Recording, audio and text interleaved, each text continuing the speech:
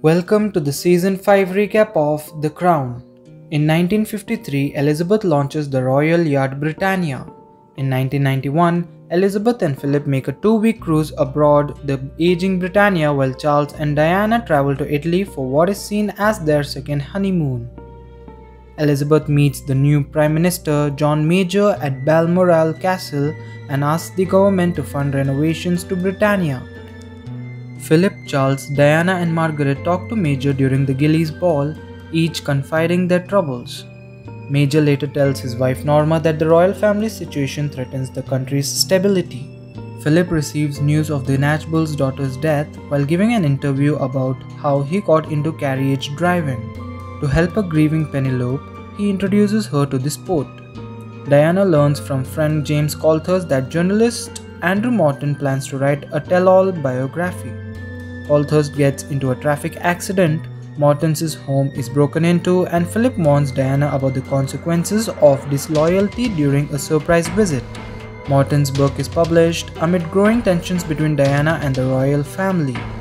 In 1946, Alexandria, Egypt Coca-Cola street vendor Muhammad Al Fayyad briefly meets the Duke and Duchess of Windsor.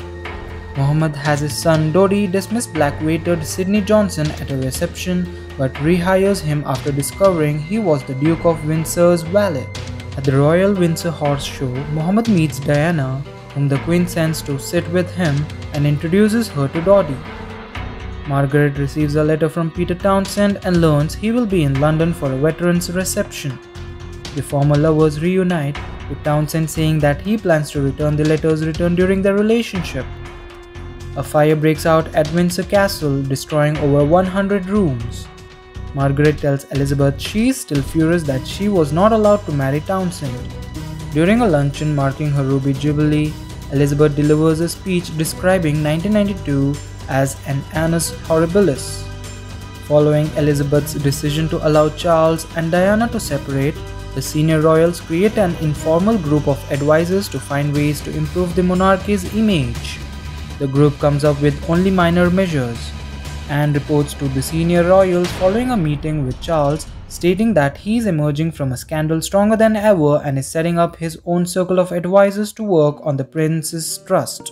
In 1917, King George V and Queen Mary are asked by the British government to support the dispatch of a warship to Russia to bring Tsar Nicholas II and his family to the United Kingdom. In 1992, the Queen receives Russian President Boris at Buckingham Palace. On the state visit to Russia, Philip admits to the Queen that he has sought intellectual companionship elsewhere, the closest friend being Lady Romsey. The Queen invites Lady Romsey to make a public appearance alongside the royal family to dispel rumors of any impropriety. Prince William begins attending Eton College. Diana struggles with her separation and the changing relationship with her son. Martin Bashir, a journalist for the BBC current affairs program Panorama, gains the confidence of Al Spencer, Diana's brother. Bashir claims that Charles and Diana's staff such as Patrick Jepson are spying for the security services. Bashir encourages Diana over her feelings of insecurity. Bashir and his editor Steve Hewlett are given the go-ahead by BBC Director General John Birt to conduct the interview. Earl Spencer notes inconsistencies in Bashir's accounts and advises Diana to cease contact, but Bashir persuades Diana to continue. Reviewing the footage, Birt is stunned by the explosive content and his misgivings about letting it air but does not terminate it. The Queen writes to Charles and Diana advising them to divorce. Diana deals with the fallout of the Panorama interview and the end of her relationship with Khan. With Charles and Diana unable to agree on settlement terms, the Queen asks Major to act as an intermediary. Charles visits Diana at her flat, where the two nearly make amends before the conversation turns into the marriage, at which point they argue again, prompting Charles to storm out. A government worker finalizes their divorce paperwork. A newsreel footage shows Charles and Diana's wedding. The Labour Party led by Tony Blair wins the 1997 general election by a landslide, with Blair making it clear that he will not fund a new yacht with taxpayers' money.